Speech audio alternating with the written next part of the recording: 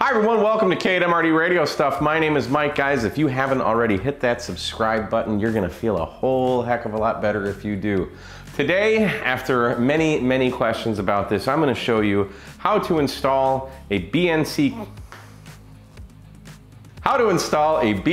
connector on RG-316 Coax. This should be pretty much the same thing as RG-174 as well. So I've been getting quite a few questions about this lately, and it just so happens I need to put some more together. So I figured I'd bring you along with me. So let's hop over on the bench. We're gonna talk about a couple different kinds of these BNC connectors, and then we'll go ahead and put one on. It's pretty easy, so I think if I can tackle this, you can do it too. All right, let's make this happen.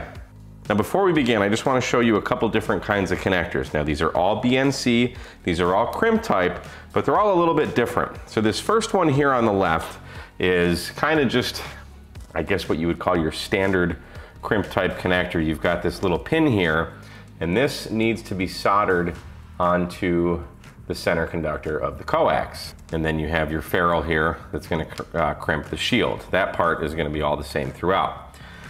We've got a 90-degree crimp connector.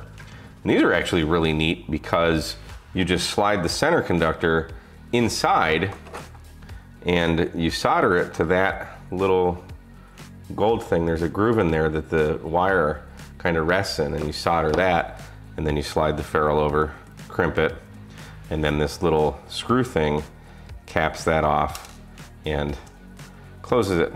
So that's pretty neat. And then this kind here, which we're gonna install today, this is the kind I prefer. I prefer both of these over this one. This one is, I don't know if they're actually called that, but this is, I call it a window connector because it has a little window there you can see. So similar to the 90-degree, the center conductor is gonna slide inside the crimp part there, and you're gonna solder it to that brass fitting there, and there's a groove in there again for the wire to go in. Then our ferrule goes over, you crimp it, and you're done. Now to find these, I just searched eBay, and I would suggest searching for the type of connector you're looking for. So for example, I wanted a crimp BNC connector, and then for the type of coax you're looking for. So I just searched crimp BNC for RG-316 on eBay, and found these different ones. And if I can remember or find the link where I bought these, I'll link them, but you just gotta search eBay for the type of connector and the coax you're using, and you should be able to find them. Now the first thing we wanna do, I'm gonna use some heat shrink. So I am going to put the heat shrink on first before we do anything to the coax, and then we're gonna put the ferrule on. Make sure you do this before you start soldering, because once this is soldered on, you ain't putting anything on. So you have to put whatever you want to put on the cable on first, and then your connector. So now we're ready to prepare the coax, and what I'm going to do is simply line it up with the connector, and you can see I only need, oh gosh, that might be about 1/4 of an inch of coax strip. We're going to strip this all the way down to the center conductor, and then we'll make another cut for the shield. So I just like to use a very sharp razor blade.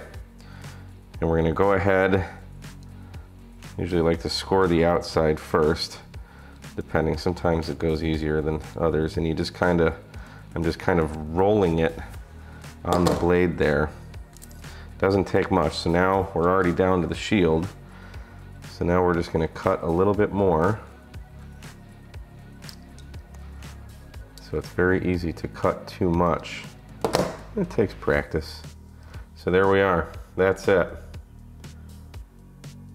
There's not many strands in there at all. Now we're ready to prepare our shield. And we can see we only need maybe a 1/4 of an inch taken off the jacket there. So I'm just gonna gently score with my knife. Doesn't take much. And it's off, just like that. Very, very simple. Now we're gonna fan our shield out. Now we're ready for the insertion. We're going to insert the center conductor into the connector. And you can see the wire going in that little brass part there, and we just need to solder that. And I like to put the assembly in a vise here to hold it while we solder. I'm just going to apply a little bit of solder to the tip and get at it.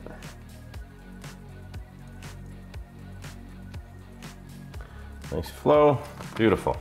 Next, we're going to slide the ferrule up and over where we crimp. We're going to insert it in our crimping tool. And this crimp, actually, you can see there's kind of a wider gap there. That's to fit the wider part. And then the skinnier part obviously goes in the skinnier part. So we are going to make that happen. And then we're going to squeeze. And that's it. Very, very simple.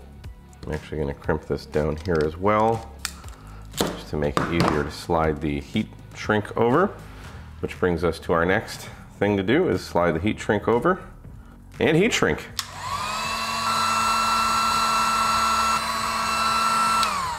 And now we have a nice, professional looking BNC installation. See, that wasn't so hard now, was it?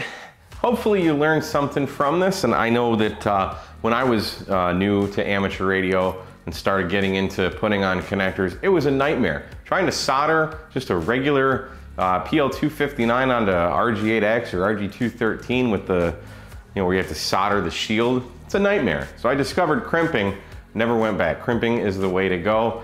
And I'm a big proponent of making your own coax. Buy the coax, buy the connectors separately. That way you can make exactly what length you need as opposed to kind of the stock 50 foot, 100 foot, whatever type configurations. I got all kinds of different lengths of coax, and it's nice to know that I have the tools and the wherewithal to be able to make whatever I need for whatever application, whether it's jumpers or coax out in the field, whatever the case may be, there's always gonna be a reason to need to install a connector onto coax. So thanks so much for watching. Like I said, if you haven't already, hit the subscribe button, hit the thumbs up and share, and we will see you again on another episode of K8M Ready Radio Stuff. 73, guys.